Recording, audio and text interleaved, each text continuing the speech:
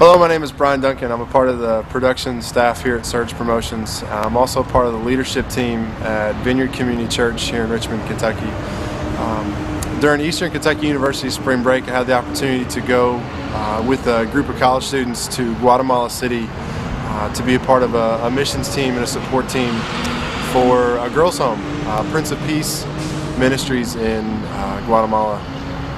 While we were there, we basically spent our time with the kids that were there, part of the home. They have about 54 girls that are living there, all from different backgrounds and situations. But our time spent there was literally to love the children that was there. We had work we had to do. We definitely had other things planned for us. But when you go there, you learn really fast that your responsibility is to love the children first, is to be a part of their lives and to play, do whatever they're doing, get into whatever they're getting into. We helped paint. Some of the girls on the trip from the university painted some walls. Some of the guys, we put together some trusses for an apartment that's going up for some long-term missionaries. We built some handrails for the doctor that's on staff down there full-time.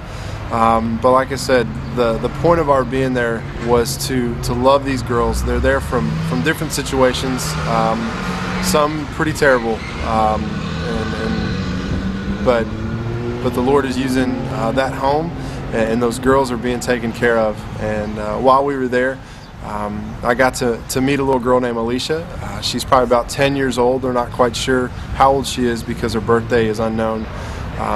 But while there, every day, every break that we had, she was looking for me, I was looking for her, to give each other a hug or to play basketball or to really just sit and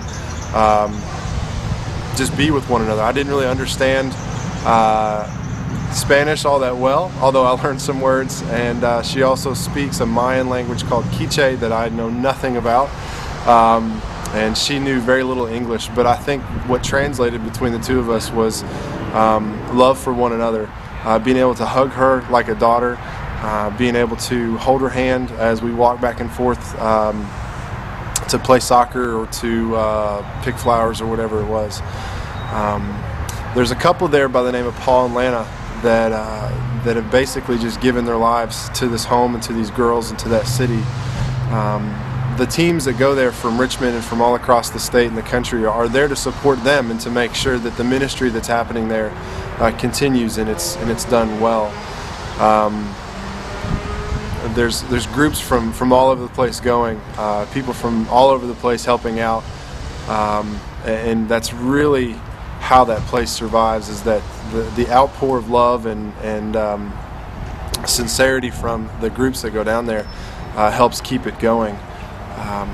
Our responsibilities while we're there could be anything, but the point of being there is loving those kids and loving that community.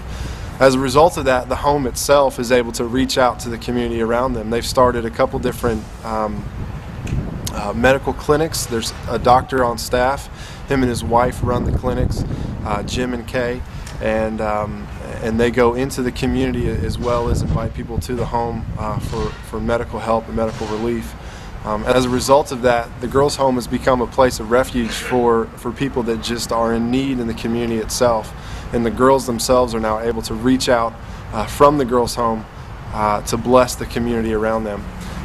They go into Mayan villages up on the hill, and they're able to minister to them by taking them food, by taking them medical supplies or any other equipment that may be needed. And it's the girls that are doing that. Missionary groups come to the home to see the villages, but the girls that live there are the ones that are able to turn around and show love and support for the people that live in their communities, the people that they know that they've grown up with. And so it's a beautiful place. It's a beautiful situation to where we as Americans, we go and we help, but really all we're doing is supporting what's already going on down there. And so if you ever have an opportunity, check it out, Prince of Peace Ministries in Guatemala City, and come by sometime. We can share some more about it.